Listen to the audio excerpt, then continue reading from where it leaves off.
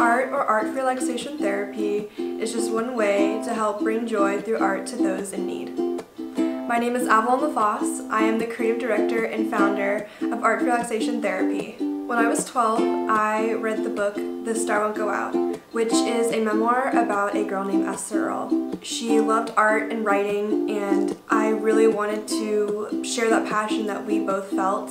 At that age, I came up with the idea for art.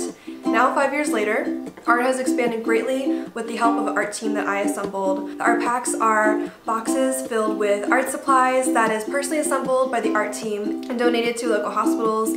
Art now has virtual lessons on its website where students and patients can learn about specific artists and techniques. The art team and I have loved teaching lessons, places like Casa Youth Shelter, the Boys and Girls Club, Chalk. We've loved every moment of it.